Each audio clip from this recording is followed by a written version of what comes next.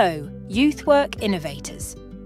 Today we will dive into the practical aspects of digital youth work so you can put these techniques into practice right away. Let's start with the basics. How can we use digital platforms to build stronger relationships with young people? The first step is to understand their digital world. This means immersing ourselves in the apps and platforms young people use. Create profiles on popular social networks such as Instagram, TikTok, or Discord so you can communicate with young people where they already are. The next step is to create engaging and relevant content. This can be anything from educational videos to interactive polls or challenges. The key is that the content is tailored to the interests and needs of the young people you want to reach. Developing digital literacy among young people is also important.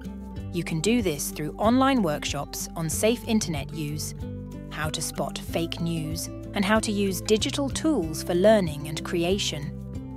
Don't forget the power of digital storytelling.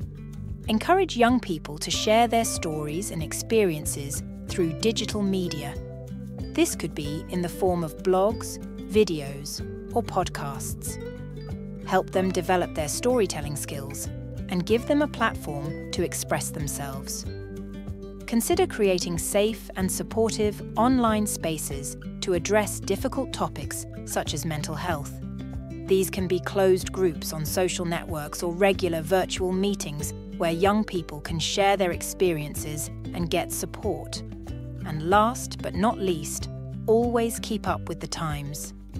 The digital world is constantly changing, so it is crucial to keep learning and adapting. Keep up to date with trends and innovations in digital media and integrate them into your work.